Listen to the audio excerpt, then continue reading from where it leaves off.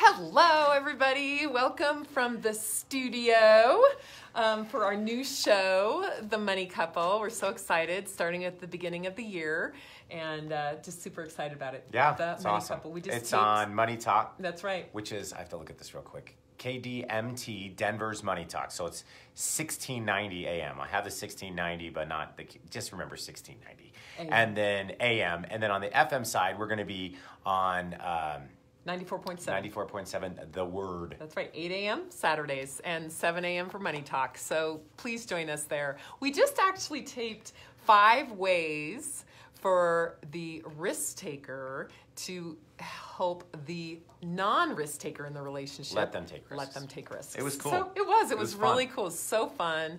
And we've got the email of the day and just Yep. so fun. But we are excited today to be talking about 3 solutions to stop holiday money fights. Holidays are here. They are here, aren't No, they? we are in the middle of, actually we're a week out from Christmas. I know. How did that happen? It's crazy. What happened to 2018? I don't know. But All right, so anyway. point number 1. Point number 1 is make a plan. Oh, Go sorry. ahead. I Go ahead. thought I was doing number Go 1. ahead, Okay, sweetie. great. So this is one that Beth and I have actually in the past really struggled with because we're both primary spenders. And so we love Christmas. We live for Christmas, but spenders love to spend money. but they we're also love huge gift givers. givers. So I we know. would give gifts to everyone. And so for us, we actually had to make a plan and the big one was what we were going to spend on each other and what we were going to spend on the kids.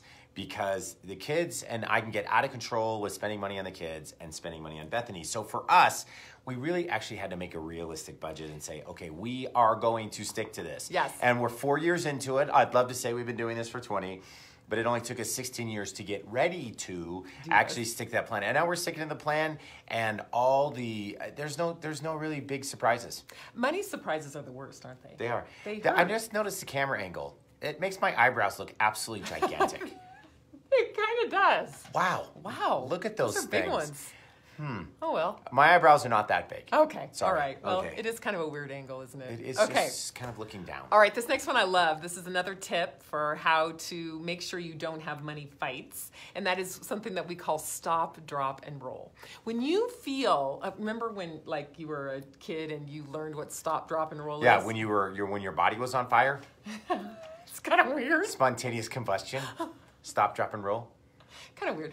But Yeah. anyway, it's really important to do that. But during the holiday season... Did you say it's important to stop, drop, and roll? Yeah, in order to avoid a money fight. Oh, I thought you were talking about when you were on fire there for a second. I was like, well, yeah, I guess that is handy if you're on fire. So funny. Okay, so stop, drop, and roll. So how is stop, drop, and roll going to help you not have money fights this year? Okay, so when you start to feel like really irritated with your spouse, which doesn't happen often, honey, does No, it? it doesn't, Poo-Poo Bear. You stop, okay? So just stop. So you feel kind of your blood pressure going up, you're ticked, just stop, all right? Don't say anything. Don't say anything. Just stop. Okay, drop it. Just drop the topic, whatever it is. Out of sight, out of mind for a That's minute. right, exactly. And roll out of the room. Roll out of the room. You don't physically have to roll out of the room. You might get dirty. That's weird. Sorry. That's We've been in just the odd. studio a lot today. We have been in the studio a lot today. We're kind of like We're a little punchy. We are a little punchy. All right, so that's one way to stop the fight. That doesn't mean don't talk about it. Doesn't mean put it underneath the carpet and never bring it up again. But stop, drop it, roll out of the room, let yourself calm down, because that's super duper important. The other thing is a really great way to bring up the topic of whatever's bothering you is to say, and not when you're ticked, but say, can I just talk to you about something that's just really bothering me? And if now's not a good time, can we maybe talk about it maybe tonight or tomorrow? That will give the other person a little bit of warning. Especially for you women out there, this really works well with men. I mean, that's not really a money personality difference, just a women-men difference.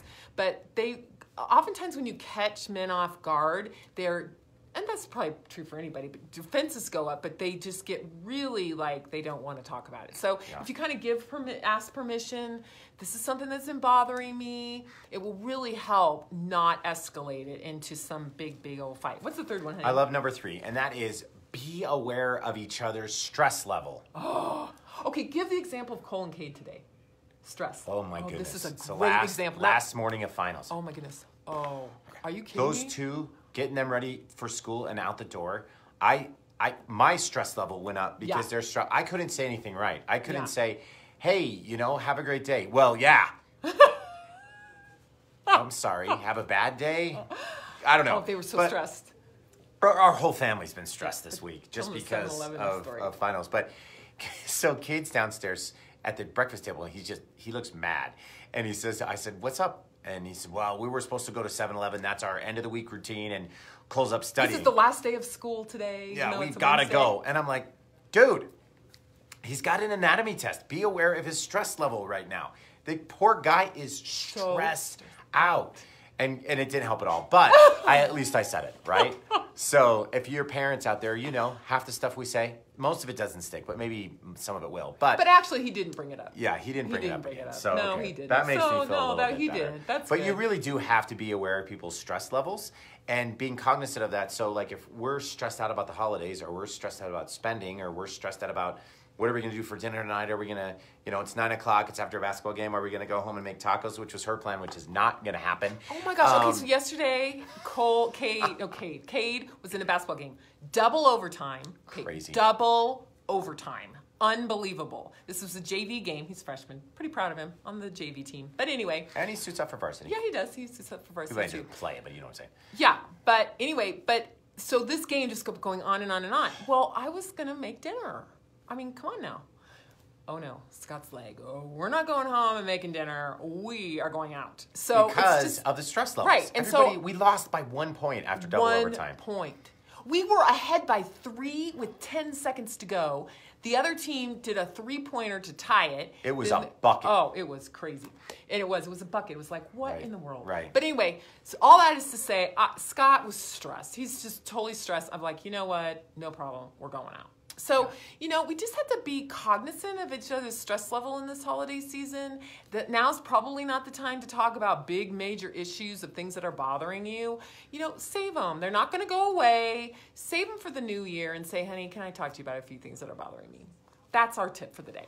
All right. Awesome. So it's so great. We're coming to you hey, live Merry from... Christmas. Next week we're off. The next 2 weeks we're off. That's right. Next 2 weeks we're off. We'll miss you. No money, Love and Money Live, but we're so glad to be with you. We really want to wish you a Merry Christmas. And Happy New Year. And we are so excited about next year. It's going to be great.